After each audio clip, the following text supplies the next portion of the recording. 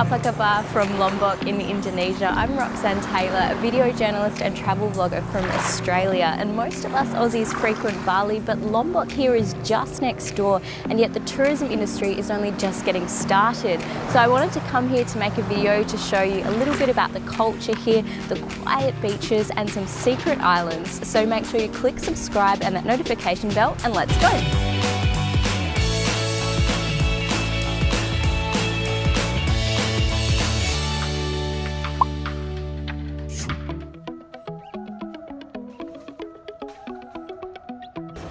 Arrived in Lombok. Welcome to Kuta Beach. Now this is not the Kuta Beach you might be used to if you've been to Bali before. This is Kuta Beach in Lombok, and it feels a world away. There are no tourists, no rubbish. White sand, clean. It is so beautiful. I really hope that you get the chance to come here. I got some really cheap flights here from Bali. You can also get a boat if you've got the time. And very soon there's going to be direct flights here from Perth. So if you're from Perth like I am, it's going to be even cheaper and quicker to get right here and enjoy this new Bali, as they're trying to call it. I've just walked around this huge rock. It's so pretty! The serenity. The tide's just started to come in quite quickly here, so I'm just gonna head back. I don't fancy getting stuck. Monyet! Oh, there! Oh my god! Whoa! There is a monkey in the tree. It's a monkey? Whoa, it's got big balls. I feel like David Attenborough right now. Oh my god, I shat. I was bending down like on the ground to get a shot of them at their level, which they obviously assumed as I was getting ready to run at them and attack them. Now I know the body language for dealing with monkeys in the wild. Apart from the monkey encounter, Kuta Beach is actually really relaxing. The kids selling bracelets ended up just playing with me and the other tourists and wanting to take a lot of photos.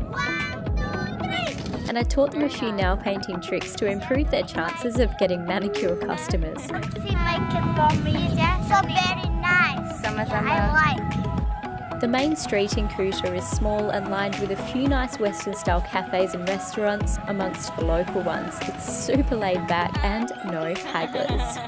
Hello, Pak. You can easily walk around town, but you do need a scooter or driver to get the most out of this area, because South Lombok has plenty of empty beaches and awesome surf breaks. I've just arrived at the Bukit, which is the hill, and this is the best place, I'm told, to watch sunset. So we've just parked up and we're just going to walk up the hill and check out the sunset. So many kids here selling their little bracelets.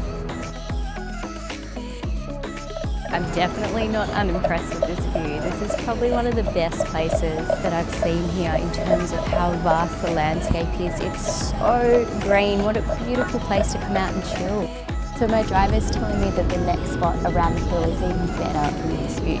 Good choice.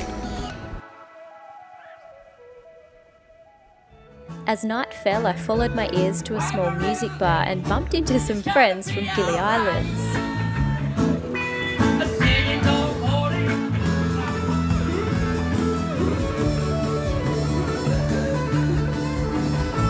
Before we go to the traditional villages, a quick look at where I was staying in Kuta. This cute little homestay was just behind the main street, so it was close enough but quiet, and was only $15 a night for the room.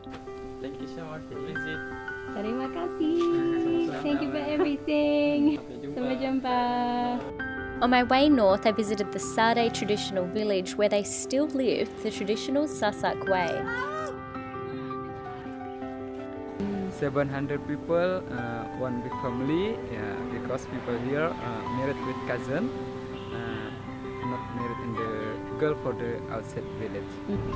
So I'm here quite early in the morning, so not all the little shops are open, but most of the houses have small stalls selling out the front, handmade jewellery, art, sarongs. You can see here the buildings, how they're made. It's using mud on the ground and then thatched. Hello! Thatched bamboo grass here, and then they use grass on the roof. So it's a real natural way of building, and there's still 150 houses here that are built this way and living the traditional lifestyle. This is the oldest house. Yeah. And this floor clean in the cow dung. That's right, they polish the floors and walls with cow dung to repel mosquitoes, but luckily it doesn't smell. Then I swung past the Sukarara traditional weaving village, where you can see women at work on their designs.